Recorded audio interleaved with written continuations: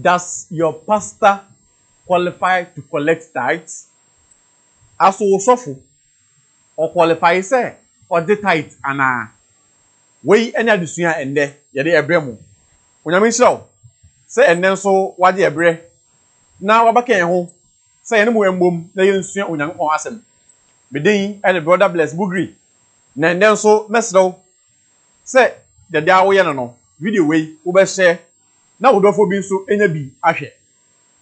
Da no that verse na tetwem no. Nipa bi ekwa sorry. Na asofo pi ena eka nsem bebre fa.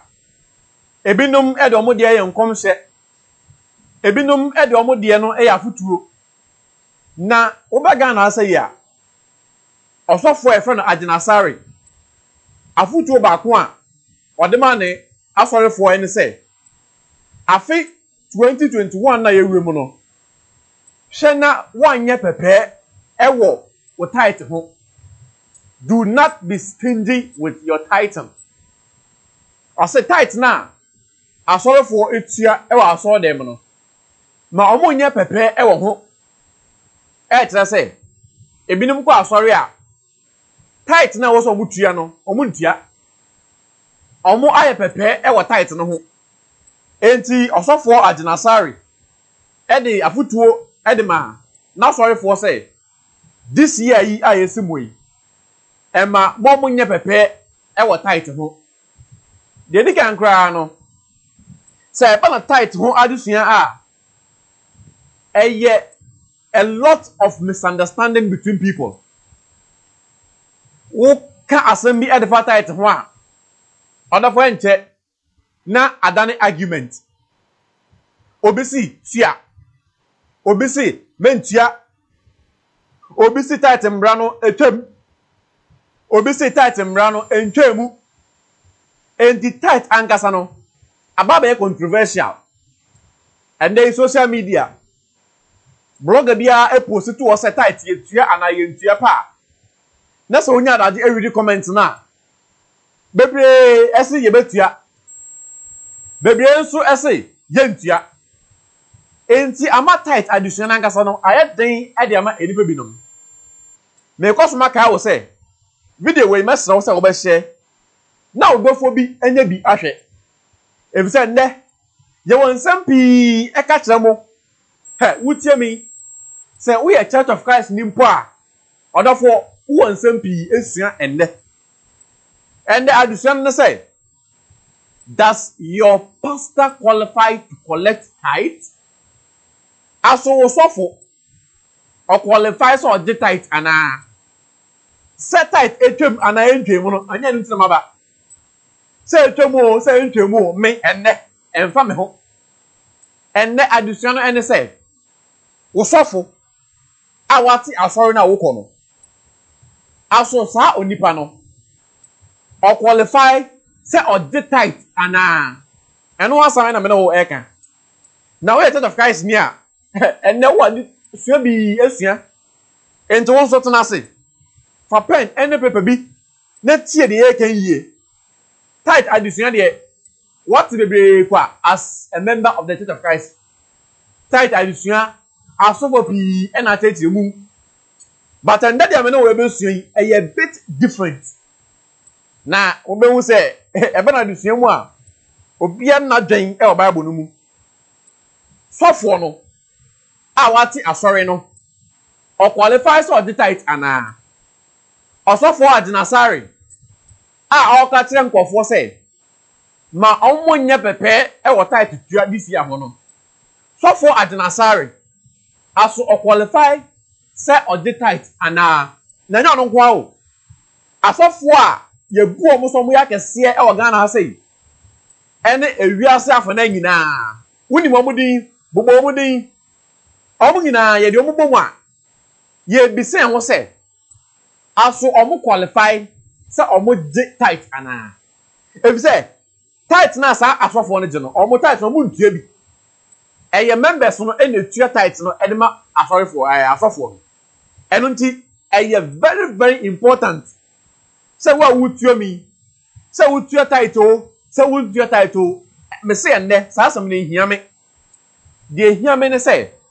sofo na all de tithe no or qualify so be de tithe no ana ma me de kan enka intasem bi enfantile Church of Christ for especially preachers so we tell a preacher and also you be a we need nyamesam eka ho a tie nie eya ye ta church tithe wo etre nkofo na ye kan clear e de tell almost say tithe embra no etwam tithe embra no onyame wan fama e Christofo onyame edembra no edema Israelfo yen so ye Christofo yenya Israelfo enti tithe mbra no ene ye dia Church of Christ so ye tithe ye main point gina so enie set tithe mbra no etwam adevoti ni yo enu ti na me say enne no matter what Church of Christ ni awo ye ene preacher awo ye no ti dem kan yie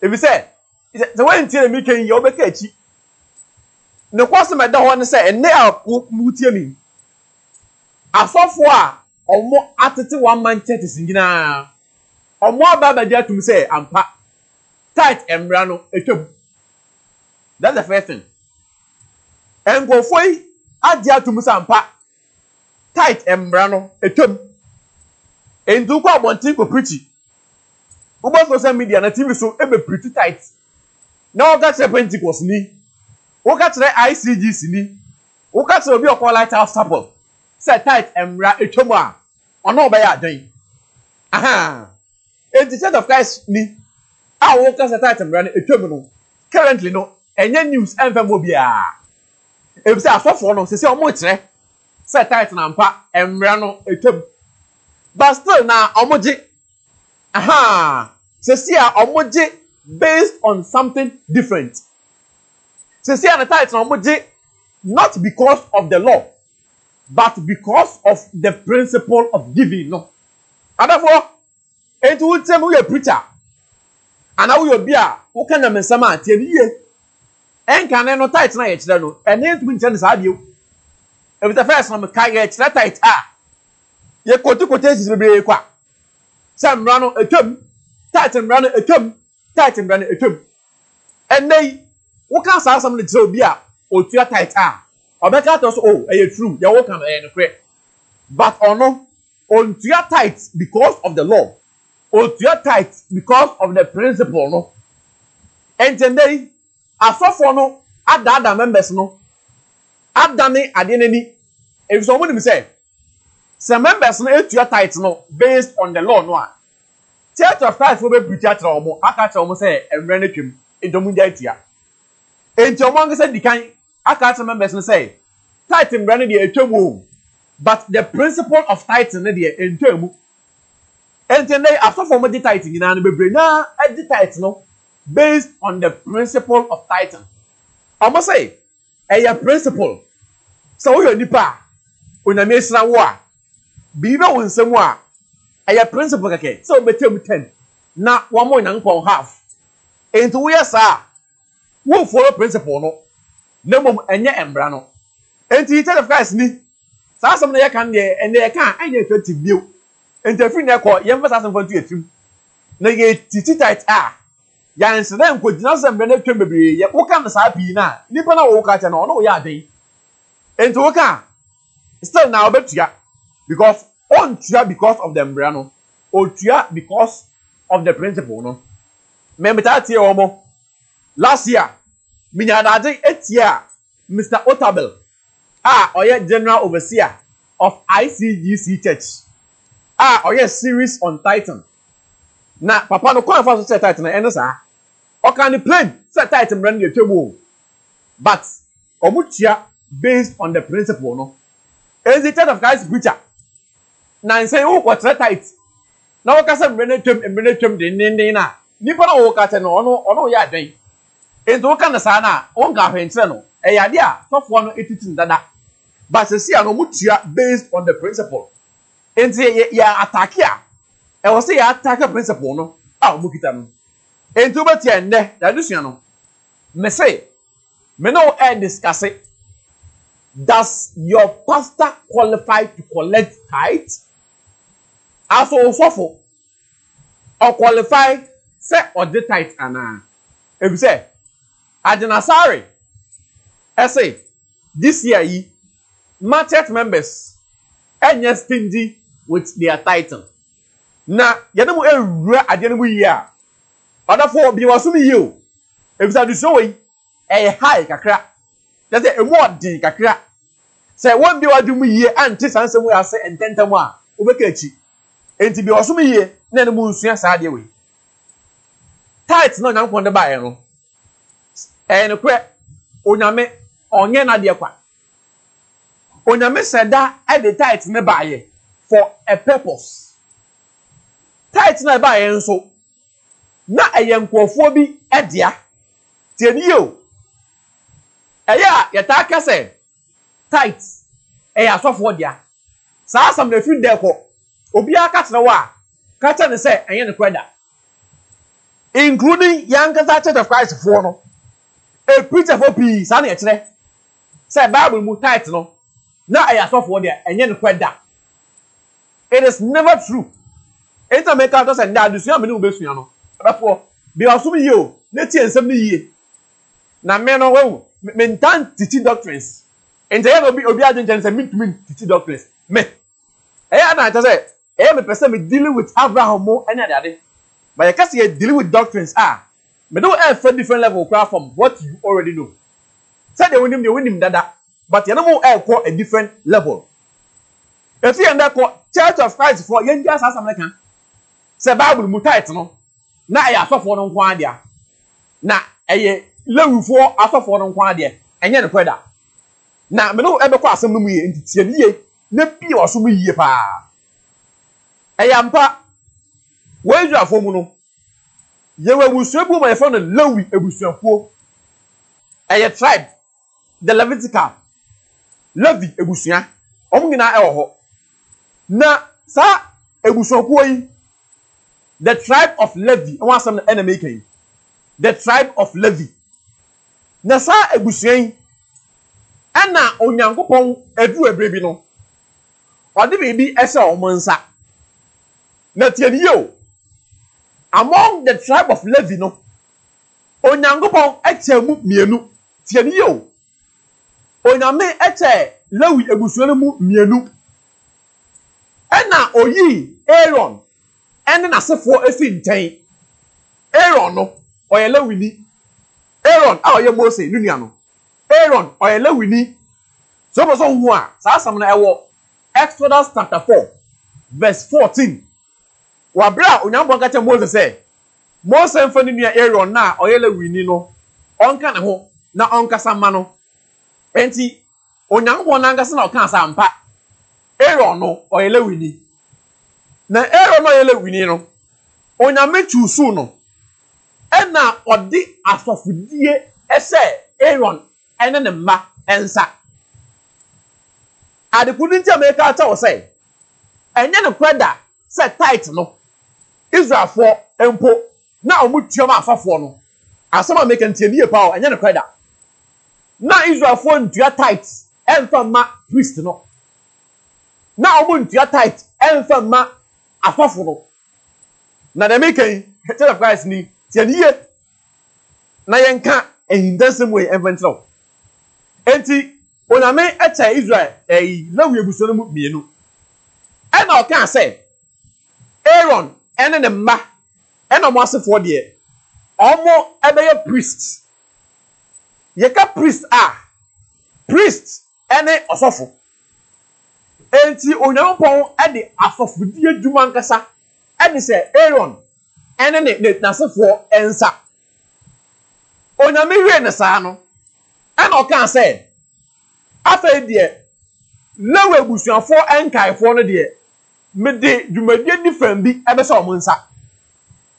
Eno tie ndey obi ka tse wo say tithe no na eye lewe busuan na de a nimpa na okasa asam na onka wiei. Ebi say lewi ebusuan no enyo mu nyina na omo de tithe.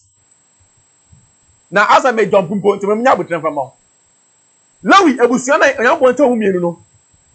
Aaron na asefo ekoye priest na nkaifo no omo ye den mama na nkenkan na hwe de nkaifo no ekoye ye mama na nko Numbers chapter 8 na mama na nkan verse 6 verse 7 verse 10 verse 11 verse 14 and verse 19 na mama no ensua sa adusua we me di kan ka say tithe adusua winim ni de winim dada.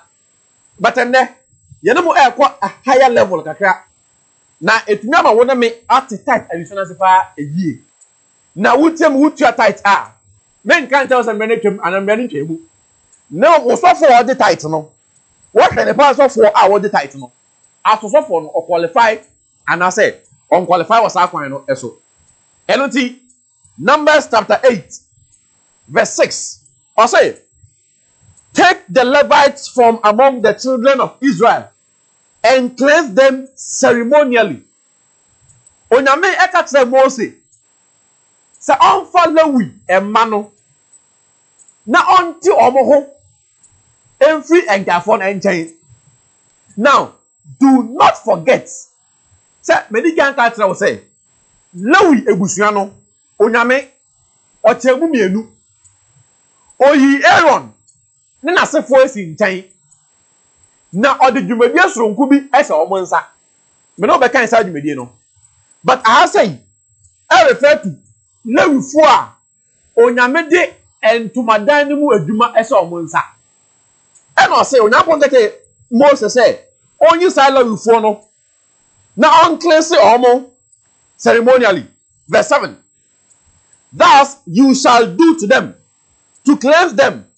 Sprinkle water of purification on them, and let them shave all their body, and let them wash their clothes, and so make themselves clean. Where na ye how lewifo no ebesi abo mo bra and on your ekate Mose you na tie niye sa lewifo yi ene nkofo a onyankopon eseda ene title no edema omo pa o na sala ufoi omunya afafo ebia wonya nti ase na botro me na mra ko no enti ase na ebe klepa sala ufoi onyame say they should shave all their body efi omuti so ekwoso omuna ase baby enwi efu bia omun shave ni nyinara and that's for what the tithes with the afro what the tithes you don't know your scriptures. Bible mu any enkwofo mo the tithe no omo shave everywhere. They've saved everywhere. Now what the me no wo enkoso. Yanko verse 10. I say, so you shall bring the Levites before the Lord, and the children of Israel shall lay their hands on the Levites. And until onyame say, sala ufuai aweyi omo yi. What the ombebe Israel for no enim. Na Israel mba enyina ede omo nsa ato omo so. Enkofo a onyame ede tithe ese omo nsa no. Omo ye enkofo a Israel for enkola no ede omo nsa egu omo so. The children of Israel laid their hands on the Levites. So far what the tithe in there bibisa wo Israel ni ben eno de nsa ato so a what the tithe no. What the man so? Verse 11. And Aaron shall offer the Levites before the Lord like a wave offering from the children of Israel, that they may perform the work of the Lord. And you say, Aaron, obe presente lewifo no, say, aforebode e de ama onyankopon na ebe aforebo a efri Israel man enten. Na sala ufuei ebeye Ewurade eduma. Teniyo. Omo beye Ewurade eduma. Eduma mo all can I say no enya afofudi eduma. They will perform the work of the Lord. Work of the Lord, I say no enya afofudi eduma. Mama na on to us verse 14. Thus you shall separate the Levites from among the children of Israel, and the Levites shall be mine. Ewurade say, enti Aaron obeti Lewifo no efi Israel fo no nchen. Na omo Lewifo no omo abaye Ewurade ne dia. Verse 19. I say, and I have given the Levites as a gift to Aaron and his sons from among the children of Israel, to do the work for the children of Israel in the tabernacle of meeting, and to make atonement for the children of Israel, that there be no plague among the children of Israel when the children of Israel come near the sanctuary. Verse 19 no. So what say asepa here? Atetre ene say, Ewurade say, afei de or the Lewifo no ama Aaron ene ne mma no say atade tieni yo. Enu to make out say obi catch that was say Israel for no mutua tithe e de ma osofo a sanipa no weti enya ne kwada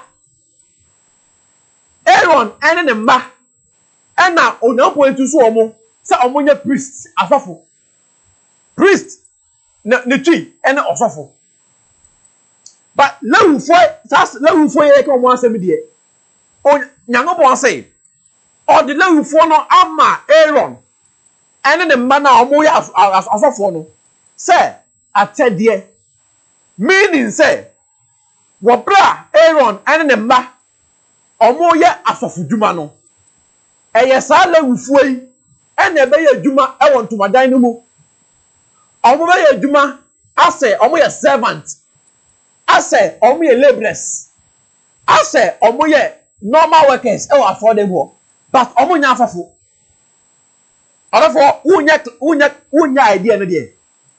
Are you getting the message? Unya idea and it's na see penalty the can hear. Onya say verse 19 no. Or say I have given the Levites as a gift to Aaron and his sons.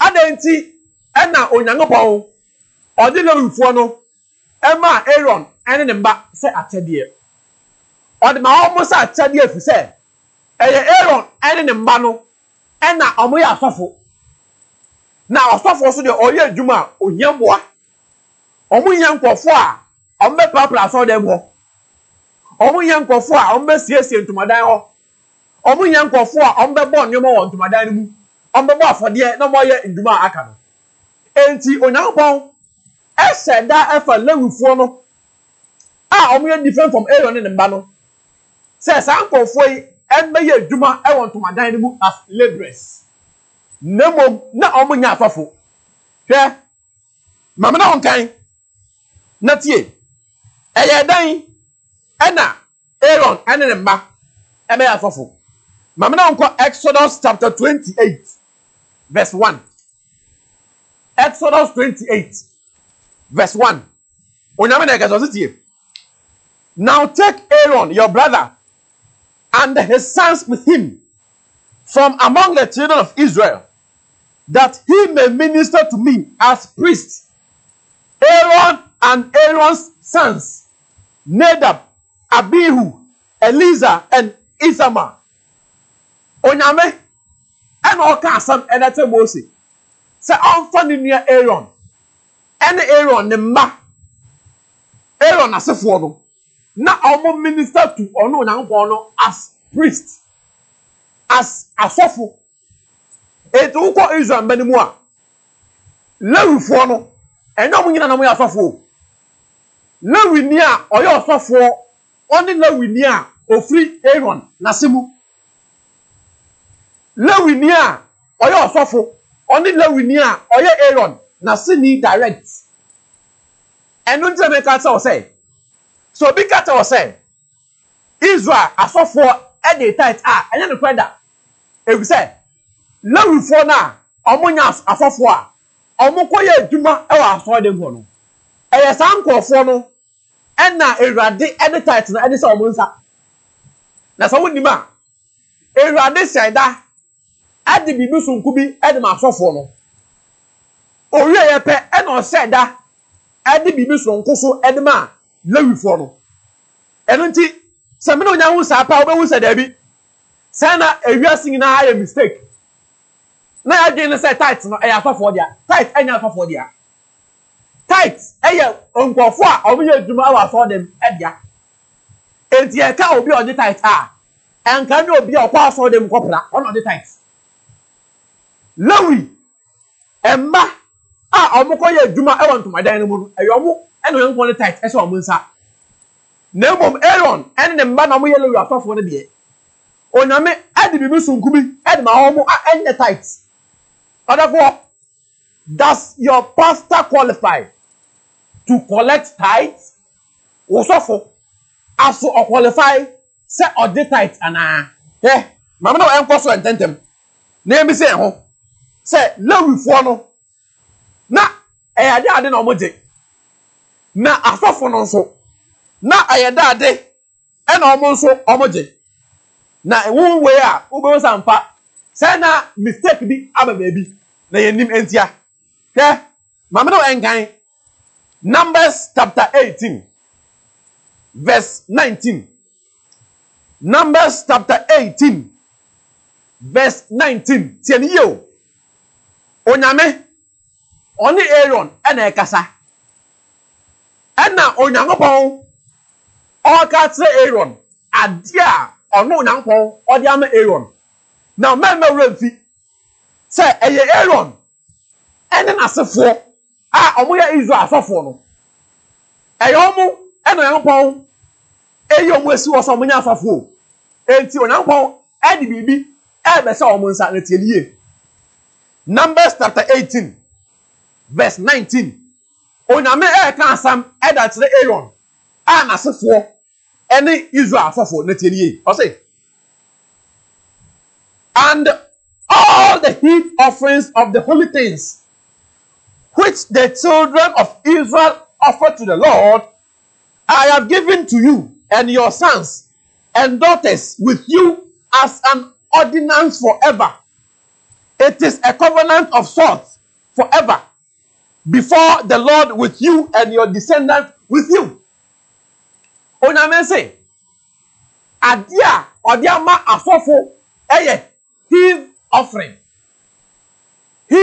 offering woka twini mu a twini say akwankon de afode na tieniye there is difference between heave offering and the tithe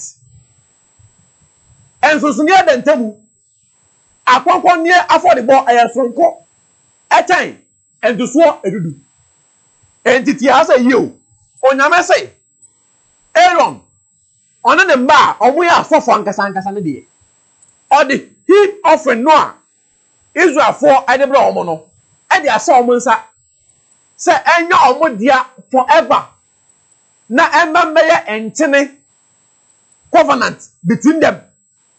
Enti osofo wuteme nne sofo e ade anka wosa ko woje eye heave offering enye tithe sofo die e wosa woje ne nne eye heave offering efise yo no ene Ewurade edema Aaron ene nasefo a omo asofo no na mama no nko verse 21 na tie ade Ewurade ede se edwumayefo no ensa wo ko Israel fo na so dem ho a enkofo mu ye adwuma ho no omo ne lawifo no omo na mo prapra ho omo siesie ho omo bo afode omo to ndom omo bo tone lawifo na yesa omo ye tete omo ye laborers wa so dem ho neti omo nso ade Ewurade di se omo nsa verse 21 I say behold I have given the children of Levi all the tithes in Israel as an inheritance in returns for the work which they perform,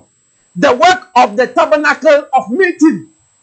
what ye or say or the Israel mu and to so do nyina ama na we fo no esan say omo ye adwuma e won to madan mu wan ka so omo ye adwuma e won afford them so omo ye afafo omo say they work in the tabernacle omo ye laborers oh so that they are the servants in the tabernacle. And Tirana say, I have given the children of Levi all the tithes in Israel. All the tithes. For the work which they perform. The work of the tabernacle of meeting. And Babulubu. Yeka obia or the tithe are. And only obia or ye duma ewa for them more. And that's awful. Child of Christ, what was it? Peter, you take them wrongly for a long time. Who will tell me, and I make no. Oh, sometimes no. There's a making a different was wanted that. But the Bible not say any. Yet no one na now say we are obiti baby or show size no. Obu so ya kwala na obu abonfia. Such a pity. Na ye dina osa no onyame e na hwe nipa. Onyame NS and many pastor be adwin. If say me ma do say better side we no. I was shocked to find out this. And other will tell me enya no kweda. So Israel for mumpo na e ya asofo no me tithe enya no kweda. Na e ya omo a omo ya adwuma afọ dem ho. E na ye de tithe na e so omo nsa. Ye tam na so. Ye no mo esi ase. Ye ba say aba to so ye wie. Ye ba to so. No wahu. San kwofo no me tithe so wonima. Omo de title on. Omo time omo de start adwuma. Enfi omo de start adwuma. And omo enfi a omo e de be retire. Onyame akani na Bible mu. Mesa ba ontem bi odan mu esu. Na ko sraw. Say na so be kan ho ne mu ebo mu esu a ade. Me din e de the bless. With me friend ne mu abon ko. Was na say video we na obi so enya bi enhwe. God will bless you. Bye bye.